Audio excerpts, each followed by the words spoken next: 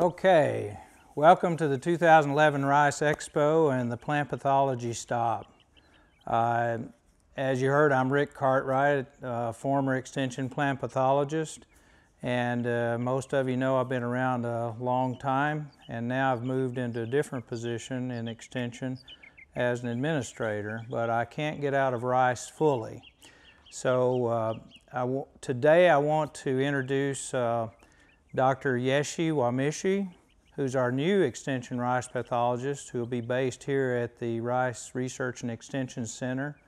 And Yeshi comes to us with a rather broad background in plant diseases and plant disease research. She earned her PhD from the University of Arkansas in plant pathology. She has experience with cereal diseases at Summit in Mexico. She has worked with sudden oak death in South Carolina, and she's also worked with sheath blight of rice with Dr. Jha here at the Dale Bumpers National Rice Research Center here located on the station. So Yeshi in a bit is going to talk about a disease that we're pretty concerned about. It's something that's relatively new and last year caused lots of problems for us in Arkansas and the southern United States. But before that, my job is to talk a little bit about the current situation of rice diseases in the state, what we're seeing, some of the problems that you may be encountering in fields here in the state. And with that said, Yeshi and I have been out in the field a lot. We have a rather diverse rice crop this year, part of it planted very early, part of it planted quite late, and that leads to different disease problems.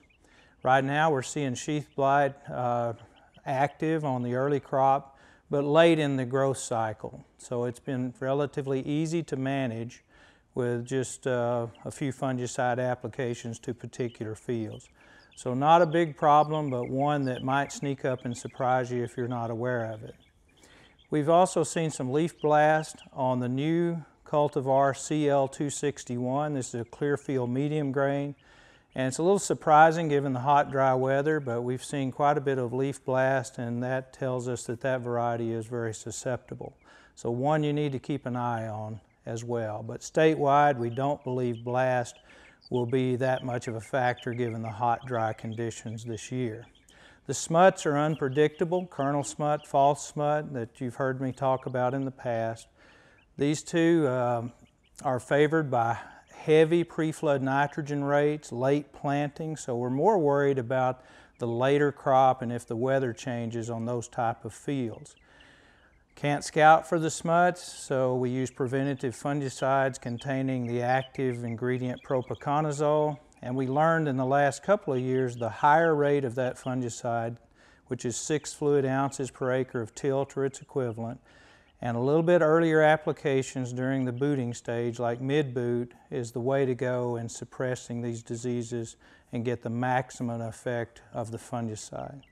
Other diseases have been modest. This is the kind of year that does favor stem rot on those fields that have a limited supply of potassium in the soil, so we would probably expect some more stem rot reports in August as this weather pattern continues. With that said, this weather pattern does favor the one disease that I mentioned earlier that really has us concerned, and I'm going to let Yeshi talk a bit about her plans to solve this problem, bacterial panicle blight. To learn more about this and other topics, contact your county extension agent and visit uaex.edu.